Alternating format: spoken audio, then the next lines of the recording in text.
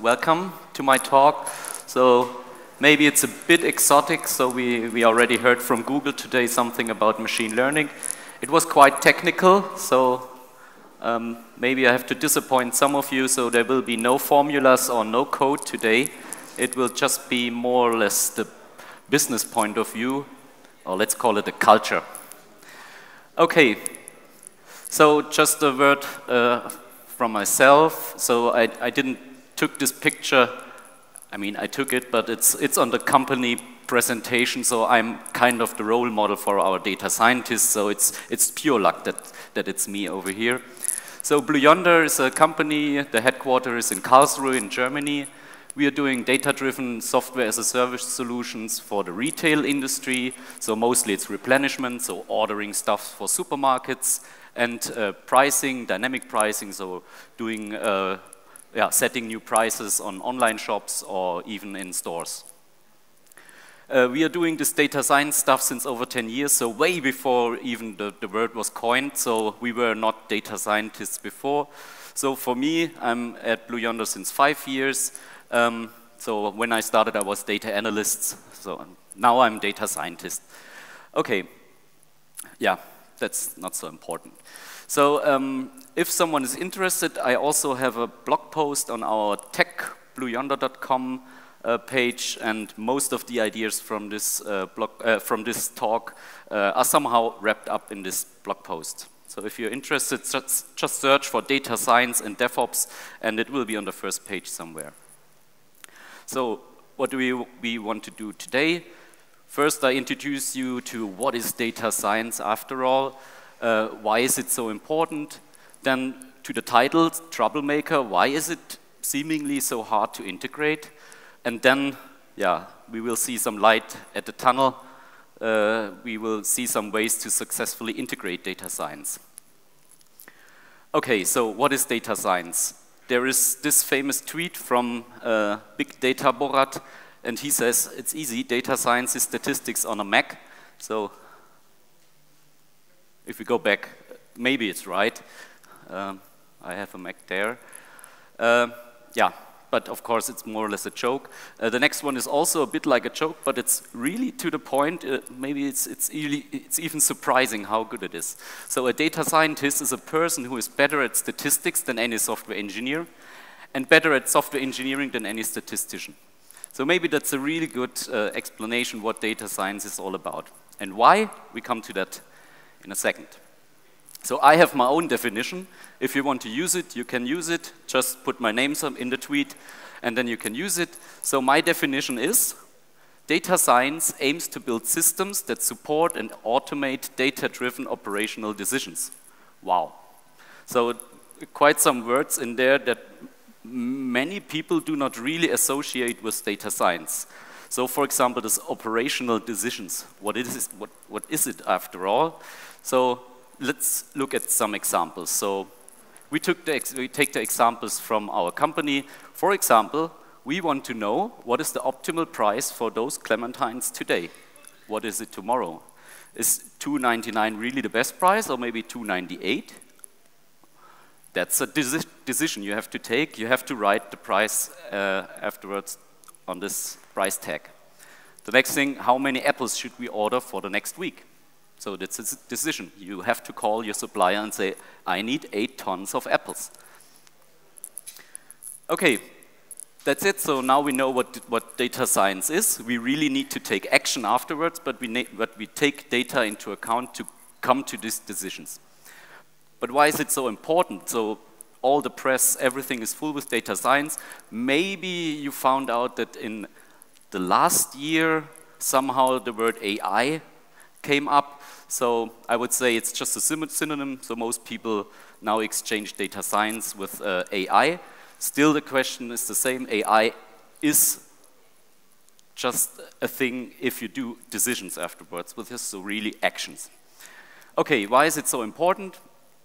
And I have some things brought up.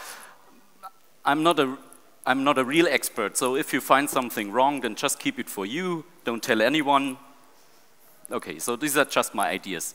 So operational decisions done by humans are suboptimal. And I can show you that's true, because if you go to Wikipedia and search for cognitive biases, for example, cognitive bias for human decision making, there's a list of over 150 known, really statistically proven biases where our brain really does bad things.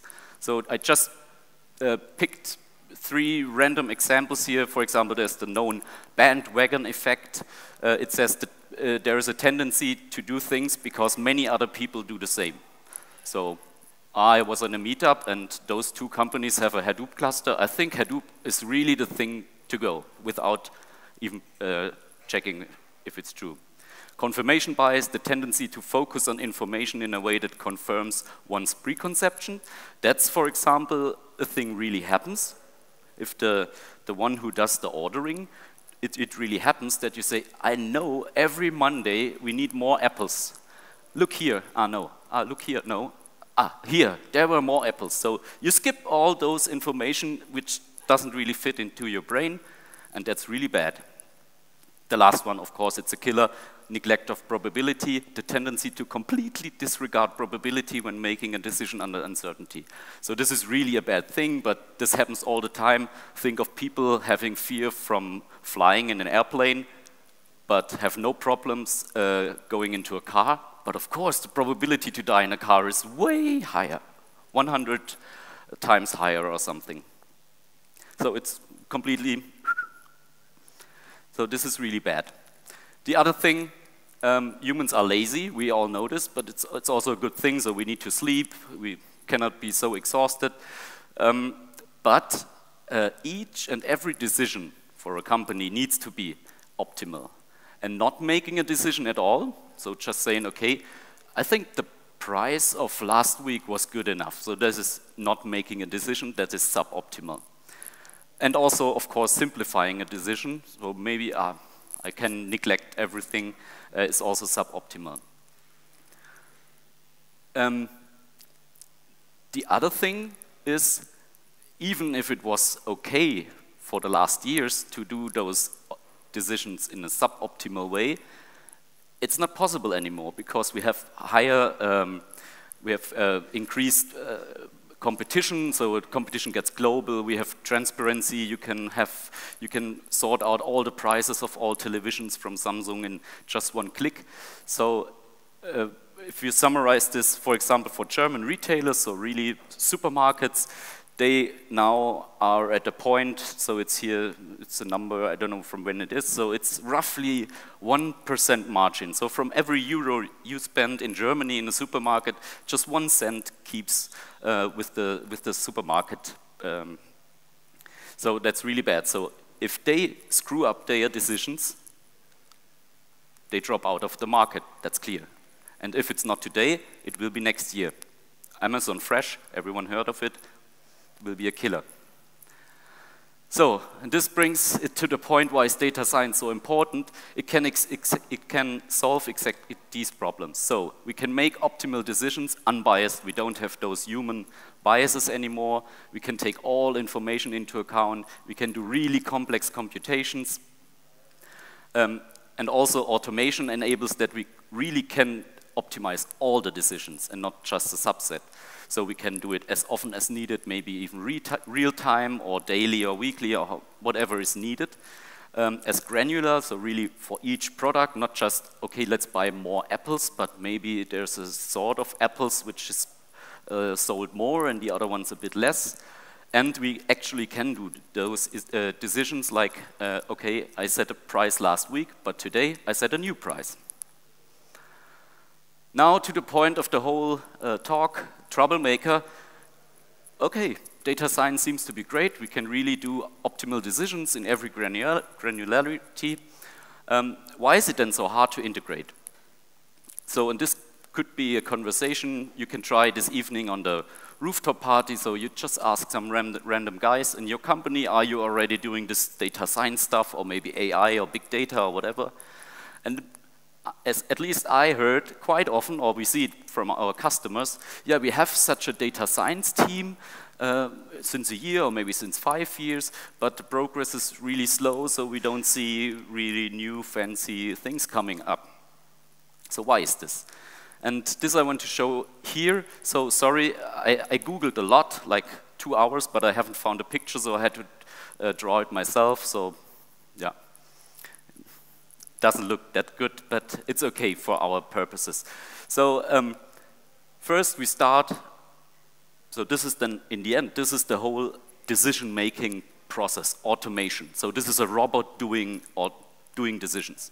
So we have all kinds of input data sources. Let's say some enterprise resource planning, ERP, that might be a SAP system or Oracle, point of sale, some cashiers on, in a supermarket, or some credit card paid somewhere, maybe customer relations, so accounts from different customers, maybe data from the online shop, so where did the customer click, or other stuff like weather or holidays or things like this. So we all put this together in one step, which is called ETL here, so extract, transform, load. Whatever it is, we need to wrap all this data, these sources together and come up with one table, because in principle the whole machine learning thing, in the end you need one table, so really just some columns and many rows. This then goes into this machine learning blob, and what comes out are decisions, so actions, orders, prices, things like this, sometimes also just forecasts, or maybe some support for decisions, maybe some hints what might be better. But this then has to go back, and even here you see, so it's the same thing. So maybe the whole decision thing needs to go back into my SAP system. So, and then you already see, okay, data science for decision making is deeply integrated into the business process. So it's at the core of the business. It's not something you can have somewhere else. Maybe 20 years ago, it was okay to have a homepage, just a homepage for a company like, I don't know, maybe Mercedes-Benz. So you could just have some people doing a homepage, read only, no interaction, and that was okay. This is not the case here, so it needs to be deeply integrated into the business. It is at the core. And the trouble on the input side, so when we pull all this data together, so there are many, many problems occurring. For example, data availability, the data needs to be available in machine-readable form. We need to have it as real-time, because yeah, we want to predict the future. So if it's 2 years old data, it's near to worthless. So we really need it as real time as possible. Also data quality, this is a big issue. Many old traditional systems have aggregated data, like for example weekly data, but if you want to do daily predictions, your weekly data is just, it's worthless. So you need it as raw as possible, maybe even receipt lines from your cashier, from your point of sales thing, and it gets quite a huge amount of data. Also data quality, so it happens to me sometimes I'm at a supermarket and I have a box of beer and a box of Coke, and the cashier says, just give me the beer, they are the same price. So a normal layman would normally say, okay, that's pragmatic. I get tears in my eyes because I say, come on, this poor data scientist afterwards, he has to deal with negative sales because I know this was the last Coke. So, okay, on the output side, it's the same. What we produce there, and we see some numbers on the next slides, it can be a huge amount of decisions.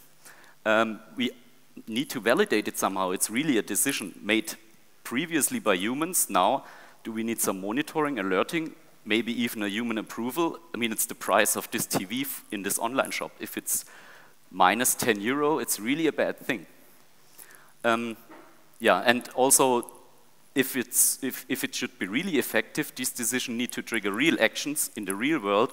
So, for example, if you want to set 3 times a day in your supermarket the price. Maybe it's not a good idea to do it 3 times a day, but for example, you would need some digital price tags, which then can update it via wireless network somehow, or you need an automated ordering process.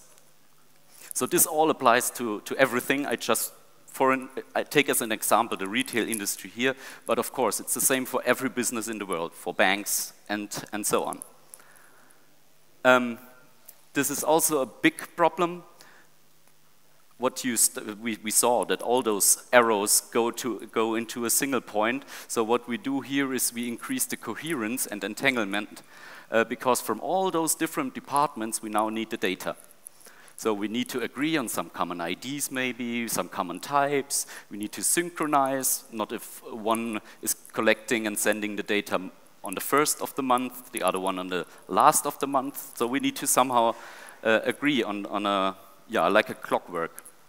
And also the teams at this point where this data goes into an automated decision machine, you cannot change your data structures anymore because there's this machine depending on you. Humans are really good to then say, okay, the column was previously named X, now it's Y, okay, it's okay. A machine will, boom, explode. Then this is the last problem. Data science is greedy by nature. So this is maybe a sentence. So the current database should be sufficiently sized for the next year. This is exactly what no data scientist will ever tell you anytime, anywhere. That will not happen. So why is data science so greedy? Because they are right. In general, data science, so such a data science machine, the outcome gets better if you have more features. This is more columns in your table.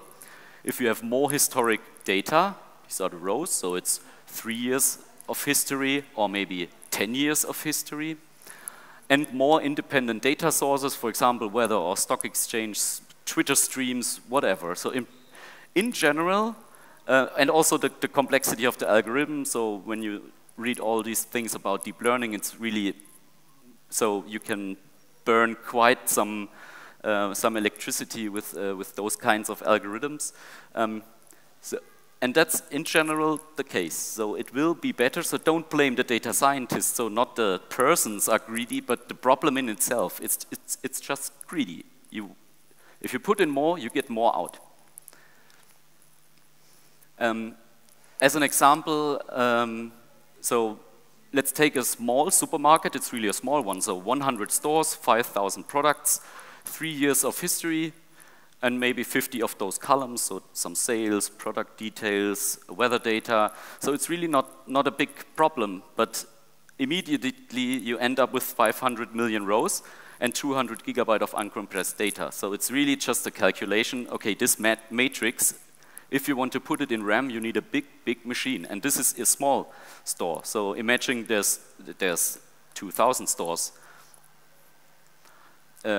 This was for the training. So if you want to do those predictions in a daily manner, also 100 stores, 5,000 products, but we need at least 14 individual forecasts for the next days for a good replenishment algorithm, because we need to know, okay, how much will be sold tomorrow, the day after tomorrow, and this explodes also immediately. So this will be 7 million predictions every day, and if your SAP system is able to ingest 1,000 writes per second, and that's even not slow, that would be quite good. It takes 2 hours to book it, just the raw numbers back into your system. And it's a small supermarket, so nothing fancy here.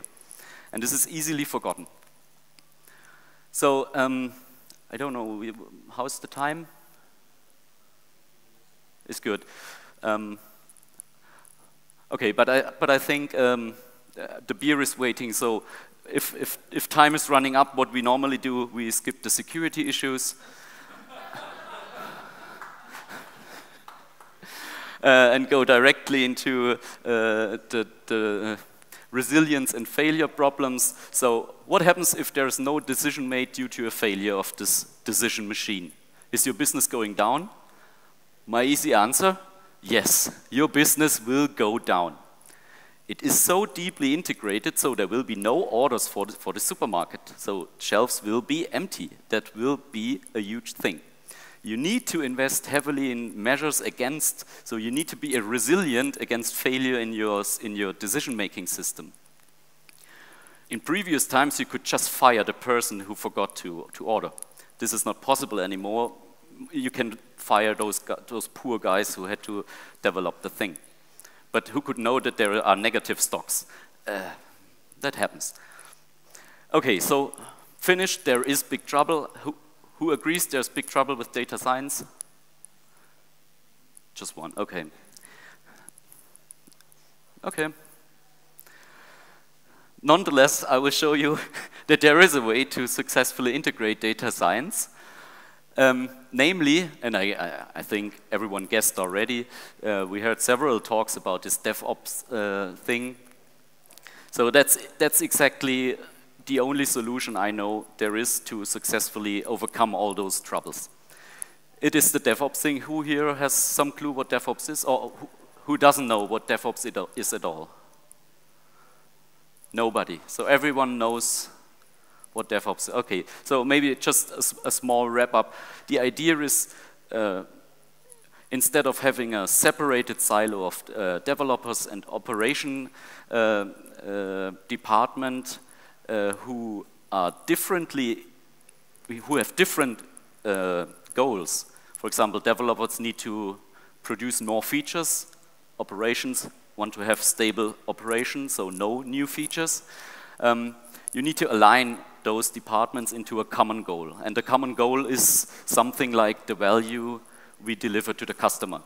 And every single department needs to align in this row. So it doesn't matter if there are new features, if the system is unstable, because then we deliver no value. It doesn't mean a thing if the system is stable, if there are no new features, because it's also no value for the customer. So they both need to be incentivized to have the maximum value for the customer.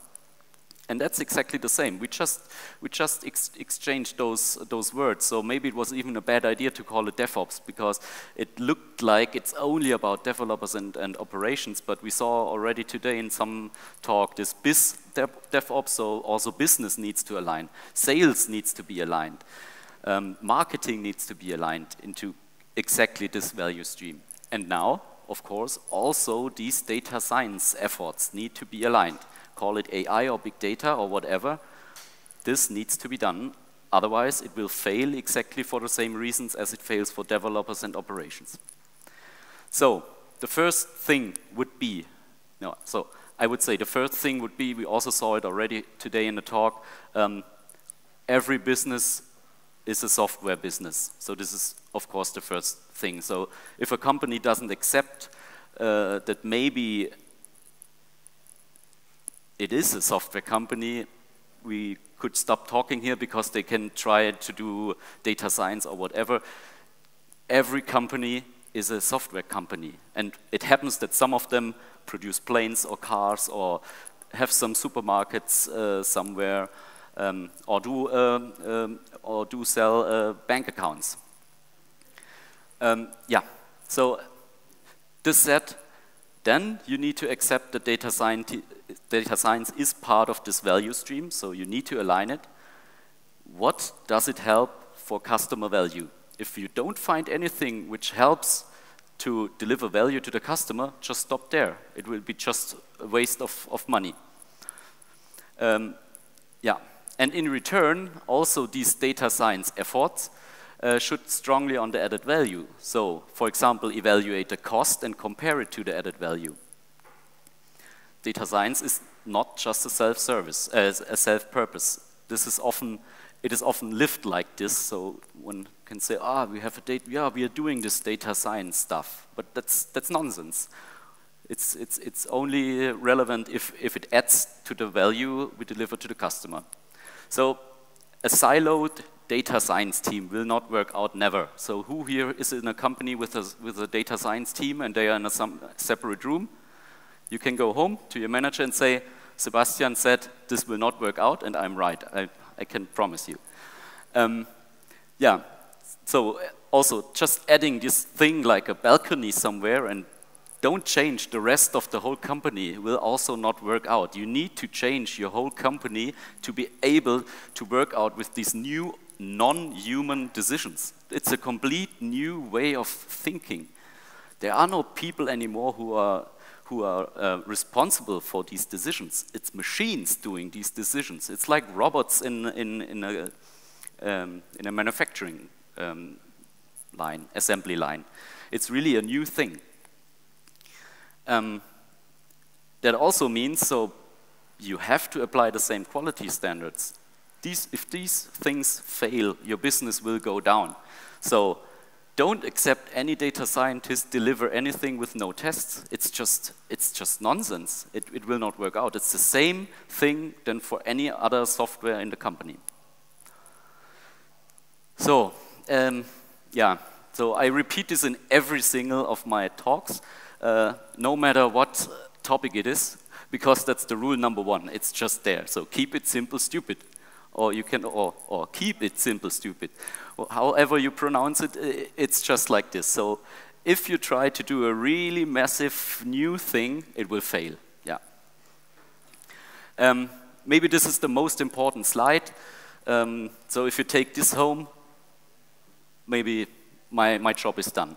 So who here knows Occam's razor? 1, 2. Are you a data scientist? No, okay. So the original one, or there are many different ones, but I took this from Wikipedia. So among competing hypotheses, the one with the fewest assumptions should be selected. And I translated it so that we can make sense of it. If the outcome of 2 data science models are compatible, and compatible means maybe inside the errors or acceptable, so it doesn't mean to be equal, but really, yeah, more or less comparable, then take the one with the smaller resource footprint. So if you have data scientists somewhere in your company, this has to be printed on the wall, and they really need to lift this, because otherwise data science is greedy. It's easily possible they will eat up on an AWS millions of euros. It's easily possible. No doubt about that. And in the end, you gain something like 1%, and this is eaten up by some rounding because you cannot order small boxes. You have to order a whole package. So then, in the end, the result in euros is exactly the same, but you've eaten up millions of euros. Then you have to point to this one. Do you know Occam's razor? Now you know it, and this is the most important slide. This is the answer to the security issue, so we skipped it before, so we skip it now. Digitalization, this is the same thing. Software eats the world. Get human interaction out of the loop. PDF sent around is not anymore if it's needed in these decision algorithms. If some managers need weekly reports, fine, and they want to read PDFs, fine. But if it's information which has to go down, has to go into the automation system, it's not possible anymore. Think of things like sensors, RFID. Maybe that the stock level is automatically somehow managed in a system. The whole IoT stuff. So maybe you can have some sensors which looks, is there something new in the shelf, or is it going out? Just try to remove every human interaction in between. Also streamline the data handling. I mean, yeah, software is about APIs, so really think of how can we communicate our data better, define APIs, how to exchange data in the future. Also some common data formats and interfaces, things like this. Yeah, so I've written quite something here, but maybe the only thing I want to point out here is, yes, you have to modernize your IT infrastructure, but not by just buying a new Hadoop stack or something. That's meaningless. That can figure out some people who know what they should do. The only thing which counts here is are you able to perform cheap experiments if there is added value for the customer or not? So this needs to be the goal for the modernization of your IT infrastructure. So is the data scientist easily able in 1 week try out a new model and test if it's maybe saving some 20,000 euros per month, or maybe not? Okay, last slide. This is the step-through roadmap. So if you follow these steps, you will have a successful integration of your data science effort. If you follow not, maybe you have a good integration. So start by defining the problem. Which decision should be automated and improved? So if the decision you want to automate is already perfect, don't do it. If someone just says, we need this AI thing, everyone is doing this AI thing, then you say, it's the bandwagon effect, we don't need it. Yeah. Then embed these data scientists into a cross-functional team which is building this decision-making system. So really it's a new product. It's a product embedded in the business. So this team needs some database, some operations folks, full stack. They need to be able to provide the service as it is. Then start with a minimal viable product. This is the keep it simple, stupid #1 rule. It will not work out if you try to build a 3-year thing and then after 3 years you find out that those decisions are not needed anymore. So start simple and then measure and extrapolate the impact of this delivered improved decisions. So start with a small project, measure, okay, so it's 3% up.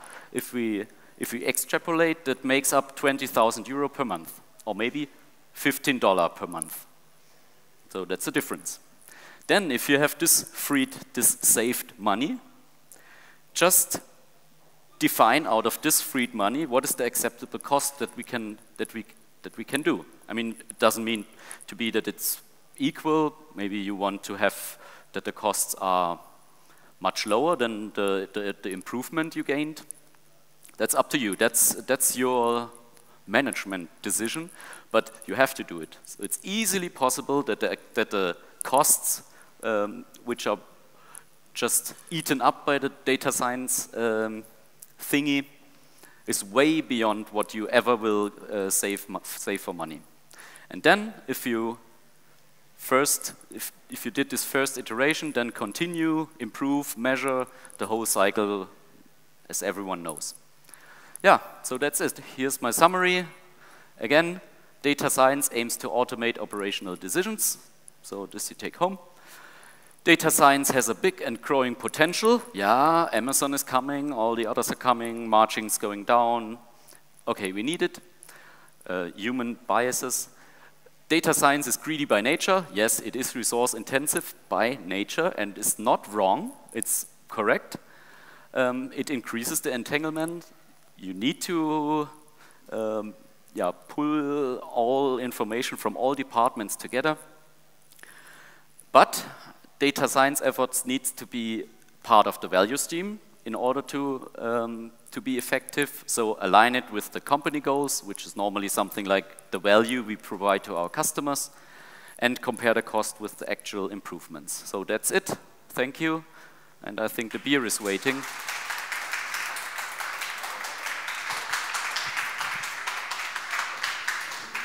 Beer is waiting, but before that, are there any questions for Sebastian?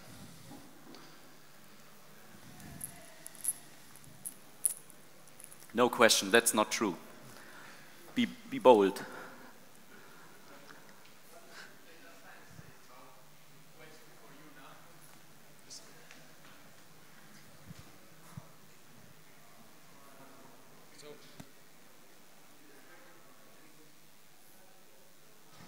According with the data science, did you expect any question now, or what the data science says? What? Sorry. What the data science says, did you expect any question now or not? What is data science? Ah. No, because I already answered all the questions when I prepared this talk, of course. So I predicted all the questions. Okay, fine for me. So if there are no questions, I will be around at the rooftop party, but I think there is no rooftop party. It is downstairs, or is it at the rooftop? I don't know. We will close downstairs now because of the winner of the escape room. So, and after that, the announcements will be over there. But I'll be around, so just come and ask your questions. Yeah. So, thank you very much, Sebastian.